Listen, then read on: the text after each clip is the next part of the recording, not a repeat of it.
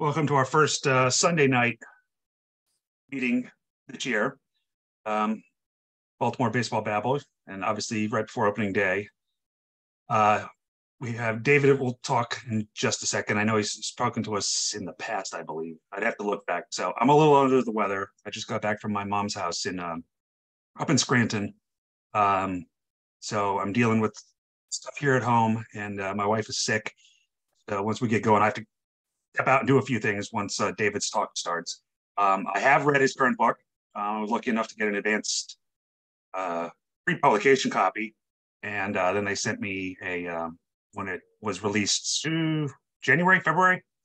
Wonderful book, wonderful story. Obviously, those of us who are Orioles fans love that 66 World Series championship photo that made the cover. Quick. The only administrative stuff, if anybody is submitting a article for the upcoming newsletter, has to be in by the 31st of the 1st.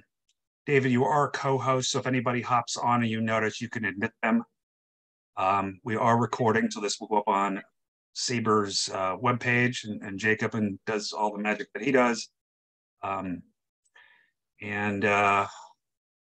Probably talk a little bit later. I expect Dave to talk for about 20 or so minutes, and you guys will do your questions. I'll be back, so I'm just going to step out for a few and kind of go for a blank screen. So if you guys can go on mute, and I'll let Mr. Krell from the Northern Jersey chapter take it from here. Thank you, Peter, and thank you for the generous blurb that you gave for the book. I really appreciate it. I just sent Peter a discount code. If you order the book from Roman and Littlefield directly, you can get a 30% discount if you use this code. Amazon is not presently offering a discount, so I'll leave it to your own counsel on how you want to proceed if you buy a copy of the book. So I'd like to talk about three things involving Do You Believe in Magic, Baseball, and America in the groundbreaking year of 1966. I want to talk about the culture of 1966, then baseball, and then research, how I went about strategizing and organizing and actually doing the research for this book. The culture of 66 was such that it was a year of change. It was a year of revolution in some sense. When you look at popular culture, you look at Batman, certainly. No one had ever seen a show like Batman. It was a comic book on screen. But Batman didn't survive without the help of these wonderful character actors like Burgess Meredith and Art Carney and Cesar Romero and Eartha Kitt and Roddy McDowell and David Wayne and Frank Gorshin and John Astin, and the list goes on and on. It only lasted 2.5 seasons. It was off the air in 68, but in 66, it really spearheaded a superhero genre. As you know, in Hollywood, once there's a successful, unique product, everyone tries to copy it. So that Saturday, some of you may remember that Saturday morning lineup for CBS in the fall of 66, they called it Super Saturday. Every single show had a superhero component. William Dozier, who produced Batman, also produced The Green Hornet, which was more a straightforward detective show based on the radio show in the 30s. Trivia, The Green Hornet is the grandnephew of the Lone Ranger, although that was not mentioned in the TV show. And there was a crossover where the Green Hornet and Kato visited Gotham City. So that was one thing that was really prevalent. The space race, certainly in the 60s, was huge. And Hollywood took advantage of that. We had Star Trek and Lost in Space, imagining the future.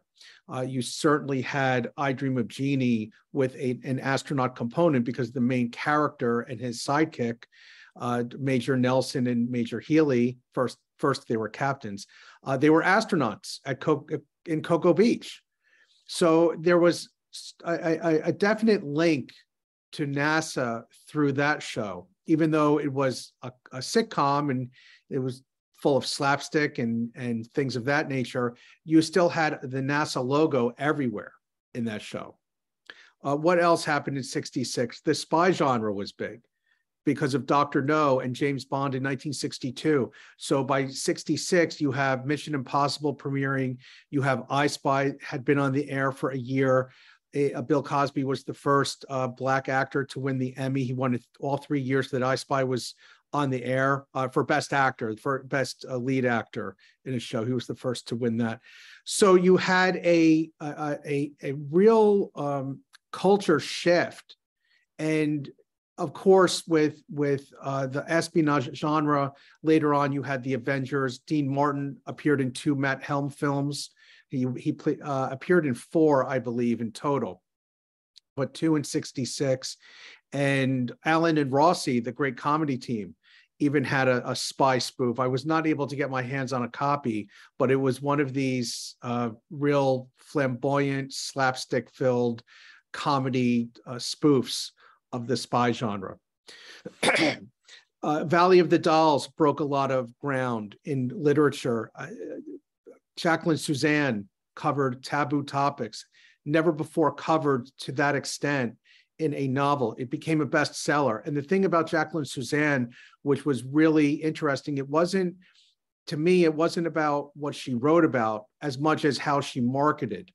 She wrote about sex and she wrote about drugs. The word dolls refers to pills. It does not refer to women.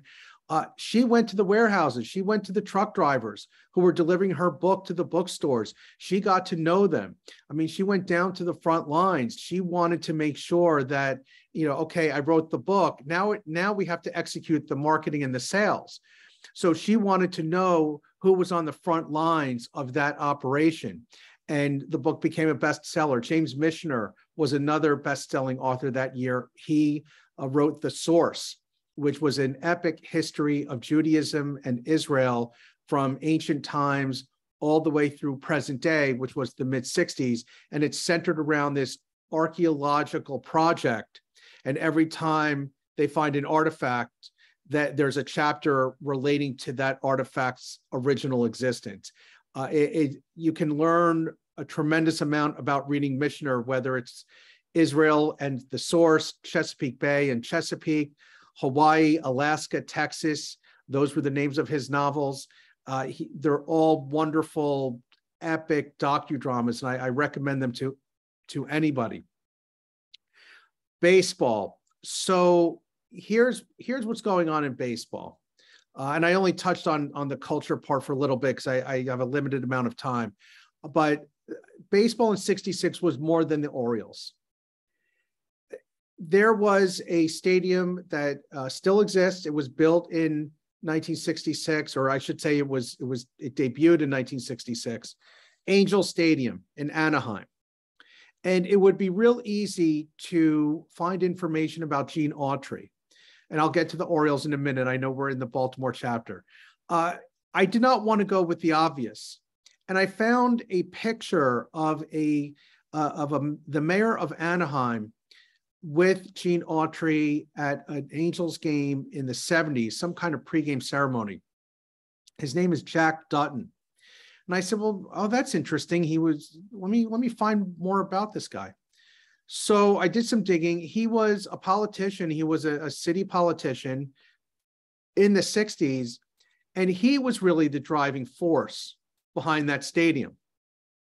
So his daughter gave me an interview, generous woman with her time, very, very key to my research. And I wanted to know more about this guy. He was a lifelong resident of Anaheim. He was a self-made millionaire. He really embraced the city. He wanted it to do well. And what better way to elevate your city's presence if you're in the shadow of LA than to have a stadium? And when people would have the contrary point of, well, shouldn't we put all that money into schools or teachers or parks, et cetera? His vision was really one of marketing.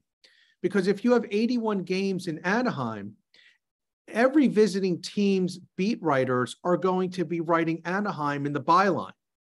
Every visiting team's radio and TV broadcasters are going to be mentioning Anaheim in the broadcasts.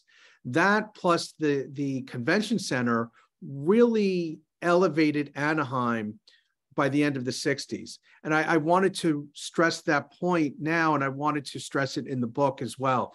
So 66, let's talk about the Orioles. The Orioles, as you know, came close in 64. They were managed by Hank Bauer, and they clinched on September 22nd. I'll get to the relevance of that in a moment.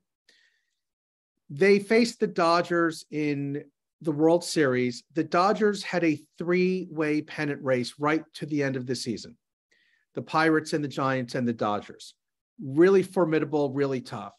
Well, when you clinch a pennant a couple of weeks before the World Series in those days, you can take a breather. You can rest your starters. You don't have the pressure of winning every single day. Every error doesn't mean life and death. The Dodgers did not have that luxury.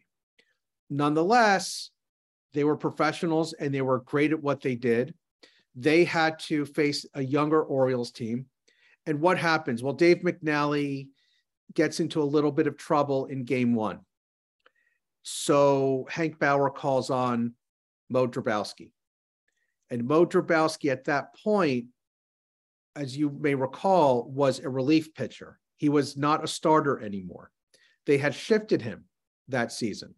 And he was a journeyman. He had been on a couple of teams before, and he was a fun-loving guy, a prankster, from what I'm told, a good clubhouse guy.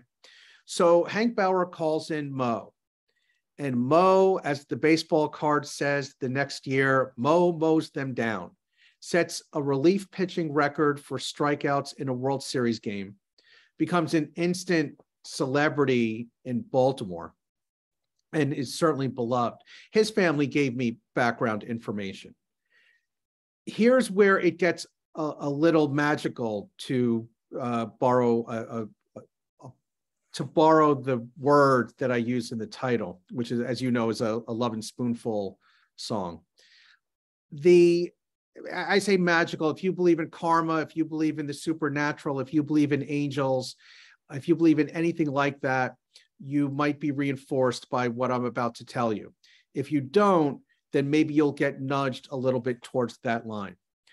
Mo had a family member who died on that date 7 years before. That exact date of the World Series game in 1966, he had a close relative die 7 years prior. Now, I won't go into it too much here. It's in the book, and there's a poem about it at the very end. So if you do read the book and you get to chapter 12 and you finish, turn the page, because there's a poem that follows. It didn't belong in the narrative, but I wanted it as an appendix. When I heard that story, when the family told me that story, I said, this has to go in the book. This story has to go in the book, because who says you can't be romantic about baseball, as Brad Pitt says in Moneyball? This is one of those great stories, I assure you. The Orioles sweep in 4. If you ask Dodgers fans in 1966, if you ask Dodgers fans who were around in 66, they will say, well, my guys were tired. My guys left everything in the NL pennant race. They were just tired. And I suspect if you ask a couple of Dodgers, they may say the same thing. But nonetheless, you still had to perform. I mean, you're talking about Tommy Davis and Maury Wills. You have to go against Koufax and Drysdale. Koufax, of course, retires after the season, to the dismay of Dodgers fans and to the dismay of owners across the National League, because let's face it, Koufax and Drysdale were draws. And at the beginning of the season, which is most of chapter 2, they were a joint holdout, which struck fear not only into the hearts of Dodgers and Dodgers management, but also other owners. You have a marquee player visiting, that's money in your pocket. That's fans in the seats. And that wasn't going to happen without the dynamic duo of Drysdale and Koufax. Koufax, of course, led the majors in wins the last 2 seasons of his career. I believe he also led in strikeouts the last 2 seasons of his career. But in November, he makes an announcement that he just can't do it anymore. You've seen pictures. His arm is in ice. He's in pain. He has to take shots. It's a real tough existence.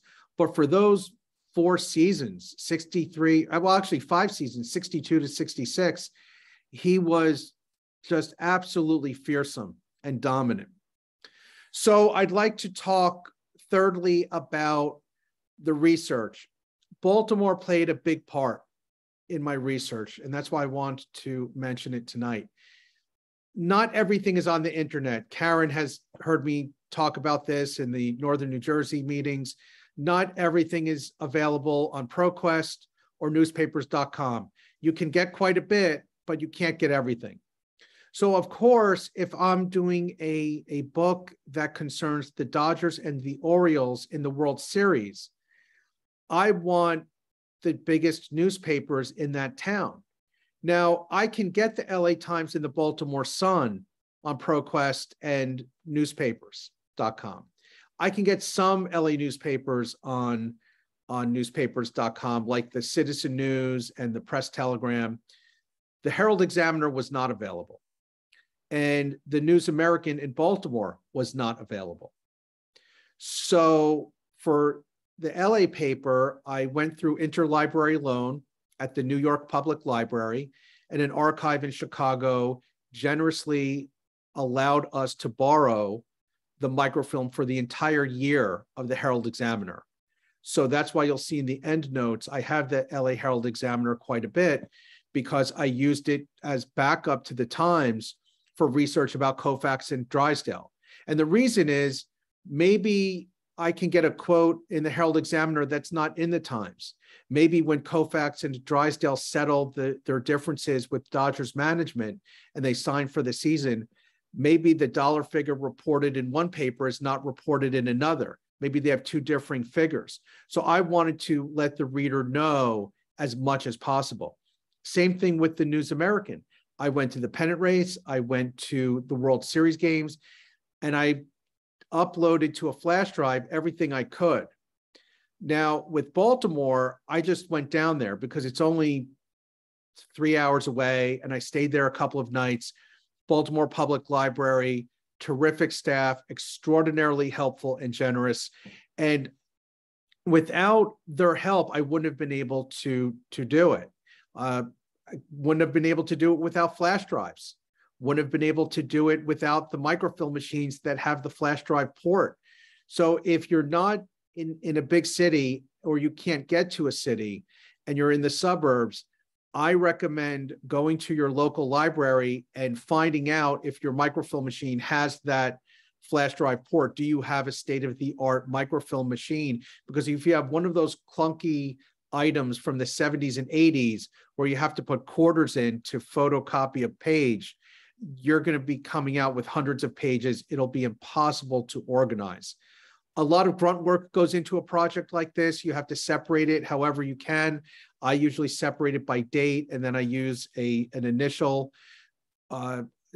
system to designate the newspaper. So it'll be 1966-10/1-BNA for the News American.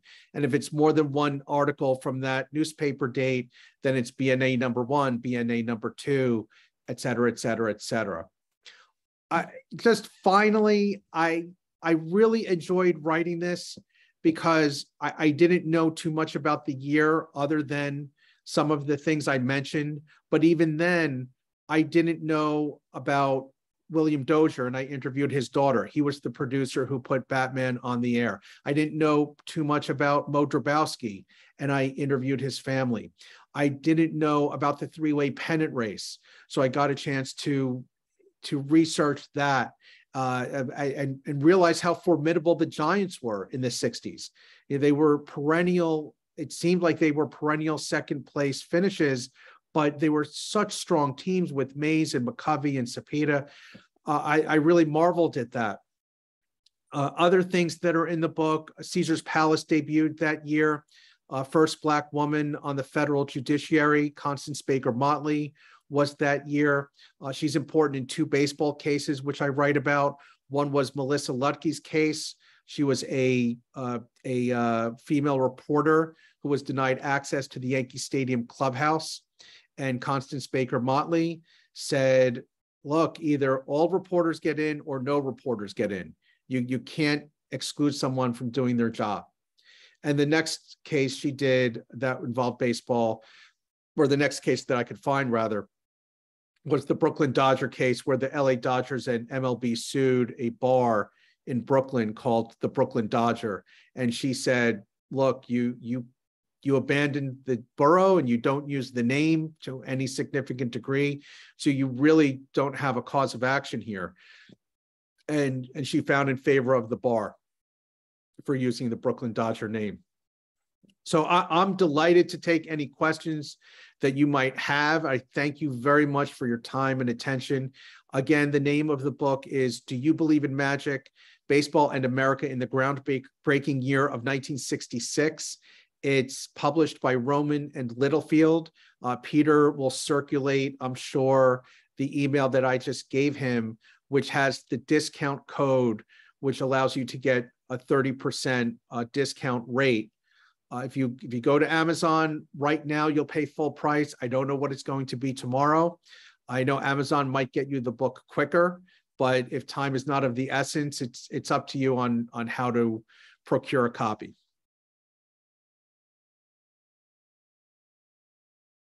Anybody have questions for David? I put the code in the chat, and I will also blast it out to everybody who's on our chapter roster probably tomorrow morning. Francis isn't here tonight. It's one of our usuals. You guys have to unmute yourselves if you want to ask a question.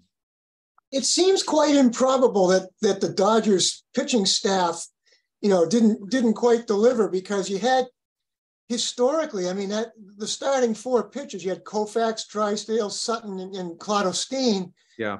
I mean, that's the next thing to a Hall of Fame lineup right there. Yeah. And also Joe Moeller, who spot started, coming out, normally long reliever, they were saying that he had almost as good stuff as Koufax.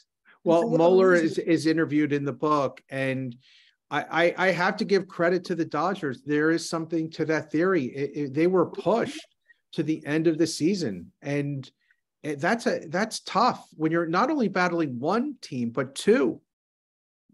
It just came out that they emerged victorious. Look, they had gone to the World Series in '63 and swept New York. They had gone in '65 and went 7 games against the Twins. It was just one of those fluke things where the Orioles were just able to capitalize on things. Willie Davis made 3 errors in an inning, I think. Yeah. That was just not good for Dodgers fans at all. There were a lot of things that came together, but pound for pound, I think it's hard to find a better team than the Dodgers of the early to mid '60s. Also, the Dodgers pitching wasn't really that bad in the series. So the 2 of the 1-0 games, right, and the unearned runs that Willie Davis errors allowed. So the Dodgers pitched pretty good early in that series. Yeah.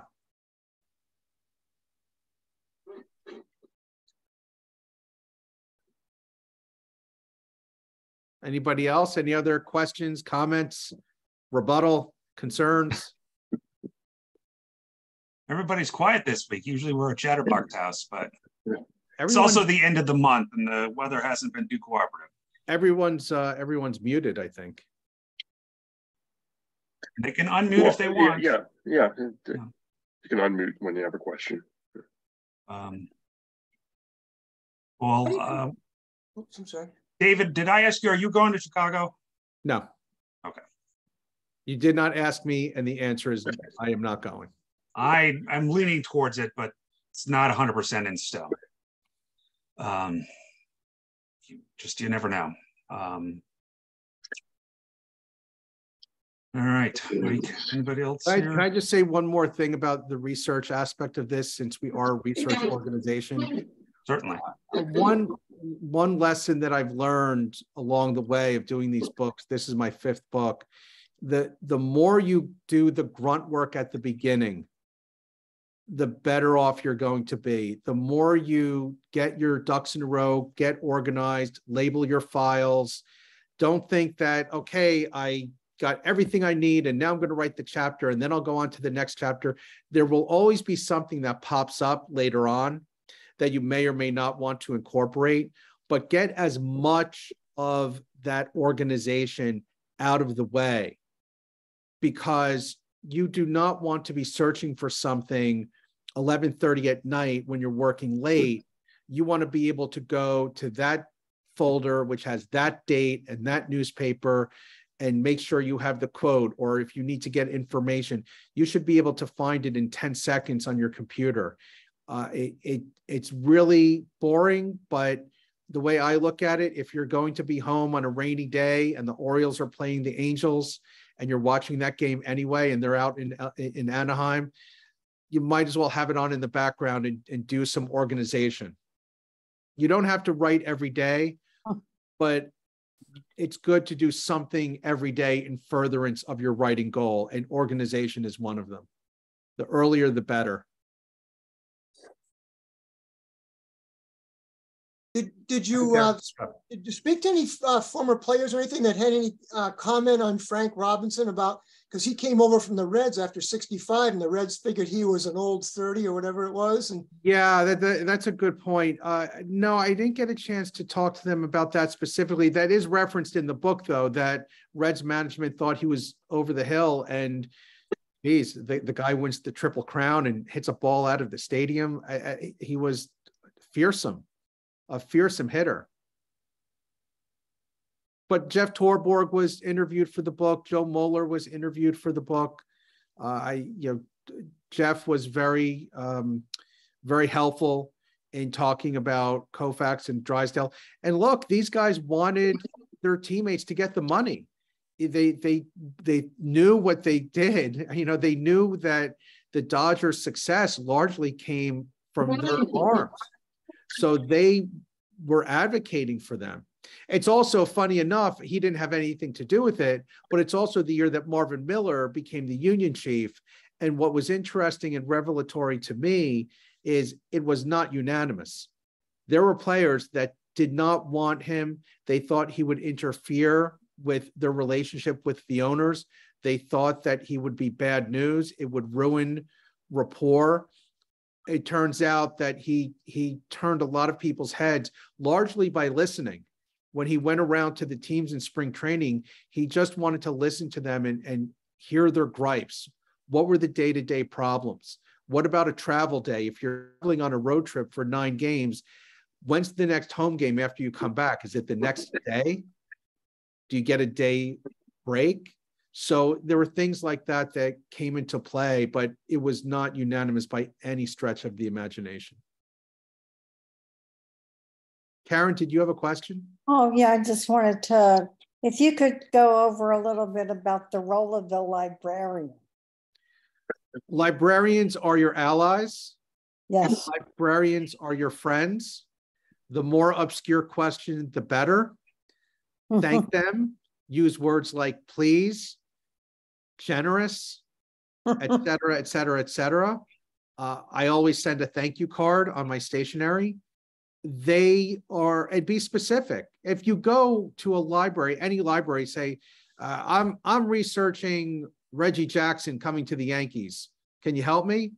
Well, that's not really specific, but if you have a date when he signed the contract and you say, oh, what newspapers do you have on microfilm from this date? Then they'll be able to help you. Same thing with Baltimore. I emailed the librarian, I believe, before I went down there. And when I got to Baltimore, I said, I'm here to look at the News American. I can get the Sun. And I asked if there were any other sources I should be looking at.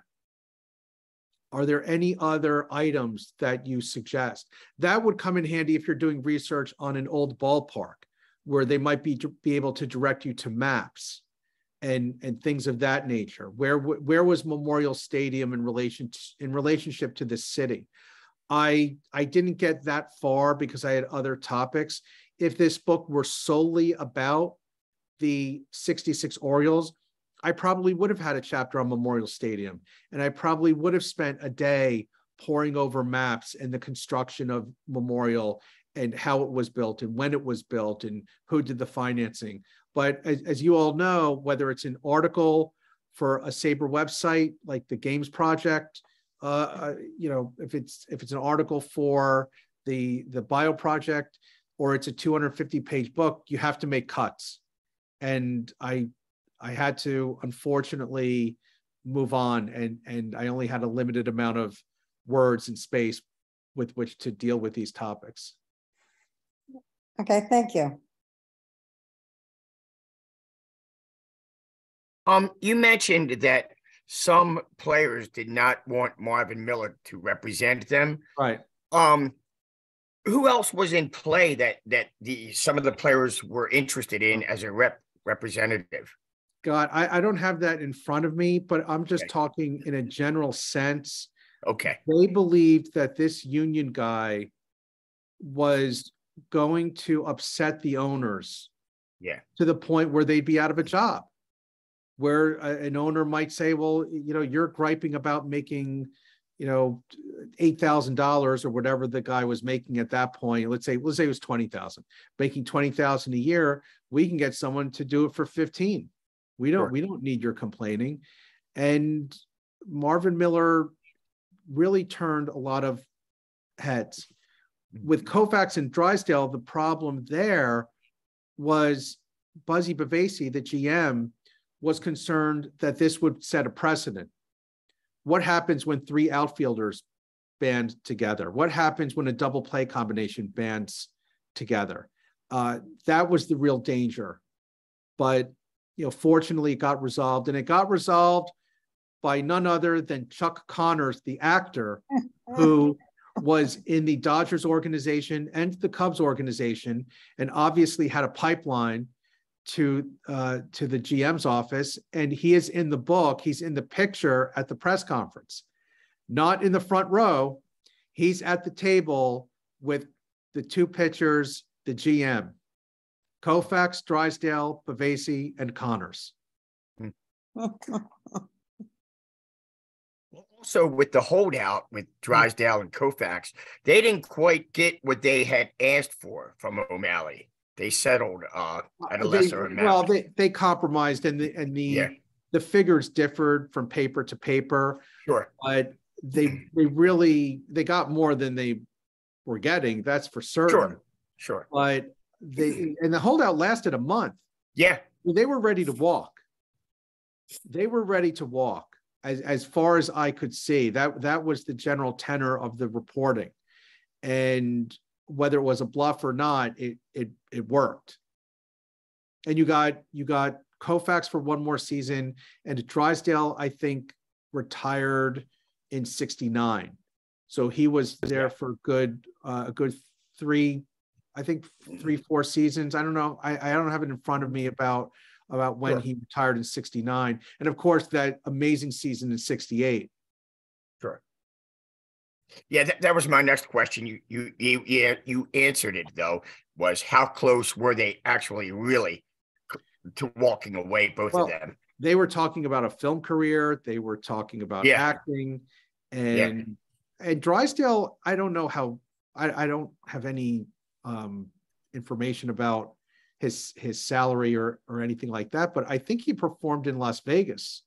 He did. Yes. Yeah. So he had, and it was obvious that he was going the television route, which he did later on. He became a broadcaster. Sandy Koufax did not go that route. Interesting. And thank you for being here. Oh, thank you. And Drysdale did a couple episodes of The Rifleman too. He did. And of course he showed Greg Brady his secret slider. And wasn't Sandy Koufax in the Mr. Ed episode? Oh, I don't remember that. I remember that. Yeah, I think he was. Wow. I remember Mr. Ed hitting a home run. Yep. I know Leo DeRocher was on the Munsters. That was a great episode. The Munsters and the Beverly Hillbillies. And the thing about the Munsters episode, that aired in '65. And Vietnam had not really escalated as it did in the late '60s. And after that whole montage of Herman hitting the ball and knocking over the scoreboard and hitting the ball and goes underground. Leo DeRocher says to the reporter, I don't know whether to sign him to the Dodgers or send him to Vietnam, which is really, really interesting that Vietnam made that, made a primetime show that early in the conflict. And if you're wondering, Vietnam is mentioned towards the end of the book, but as I say, it was not at the level that it was in 67 or 68. And they also were saying they couldn't sign Herman because it was going to cost him $50,000 after every game. Something like that, yeah. 50,000 or 75,000, yeah. Something along those lines.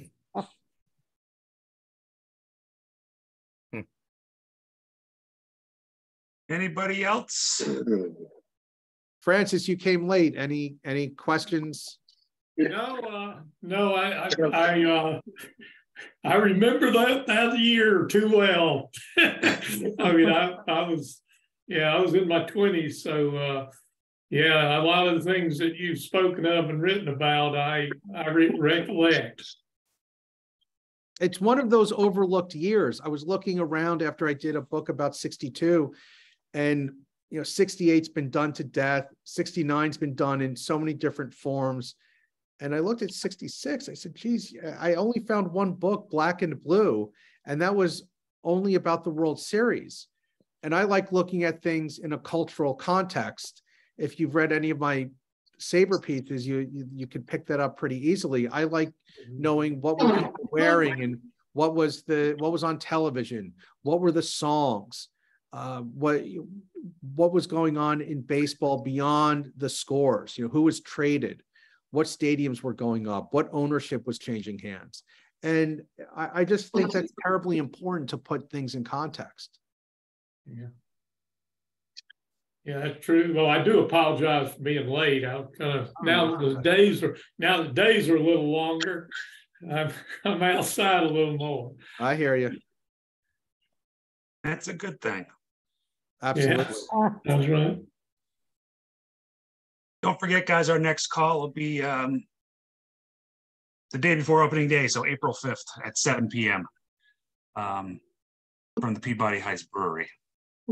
So I plan on going, assuming the weather is okay. And then obviously the Orioles home opener is on the 6th. Are you going to the college game on Wednesday? You're on BC against Navy. I have tickets for it, but I haven't decided if I'm going to go. Yeah, I'm in the same boat. Yeah, I have an extra one if you know anybody else that wants a ticket. All right. Yeah, metal bats in the ballpark don't really do it. Oh, that's right. Didn't they do something to make them not sound so metally? I don't know. I think they did over the years. Oh, wow. So,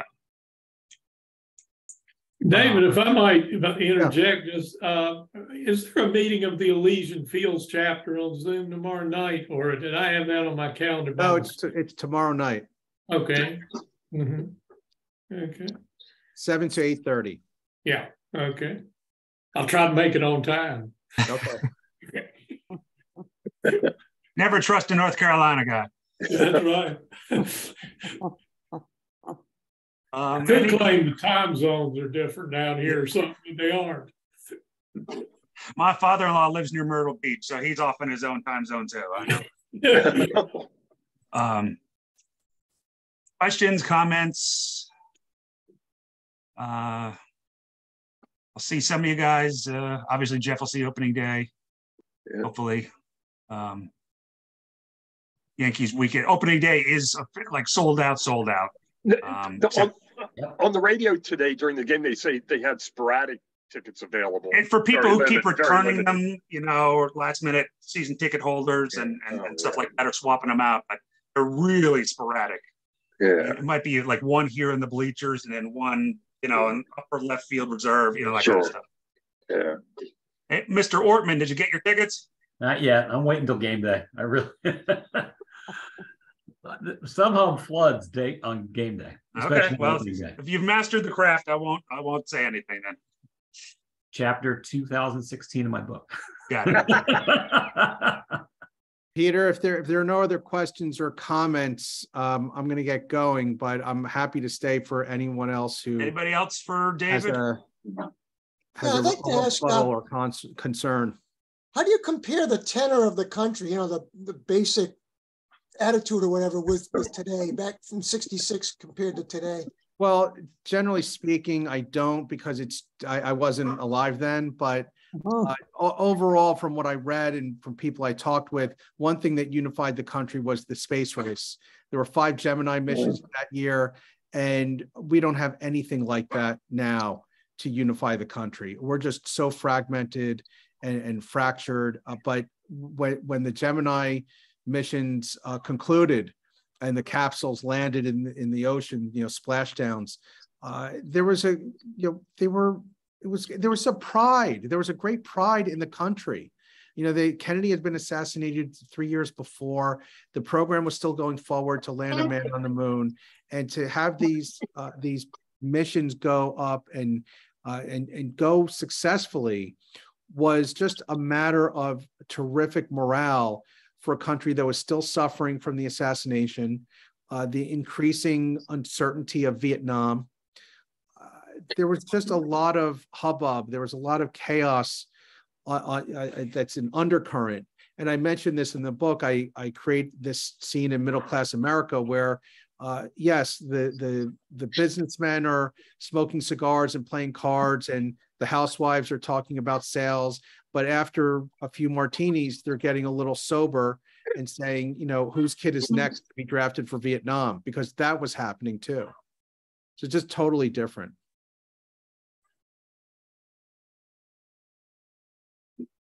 David, just to add a comment about what you said earlier about Marvin Miller, it was so true. And people lose track of the fact that it took years for Marvin to build trust with the players.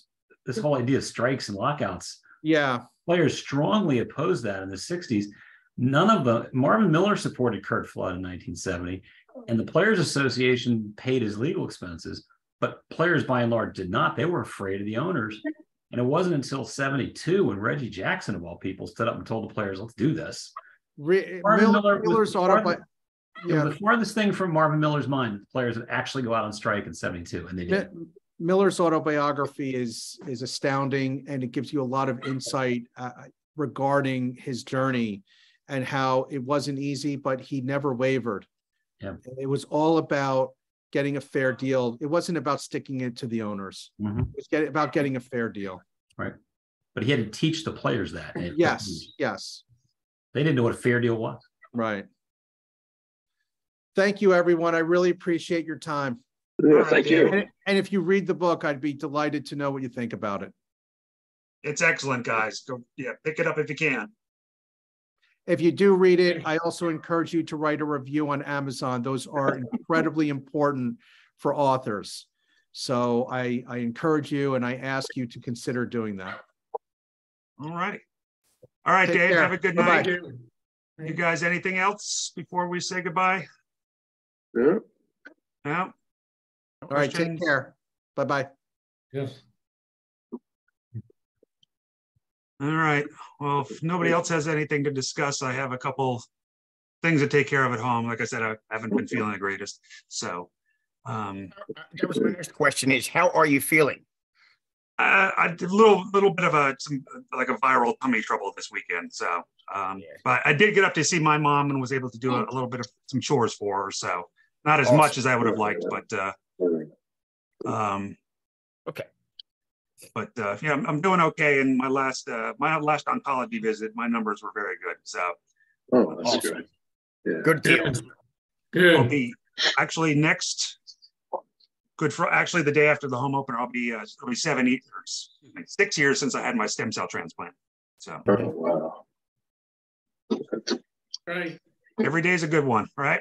Yeah. Yeah. All right, guys. Well, hopefully we'll see you again on the on April 5th. And you need anything, just reach out, email, text, call, whatever. You guys know where I am. So much appreciated, and enjoy the opening week of baseball. Absolutely. All right. Yeah. All right. Thank you. Good night. Good night.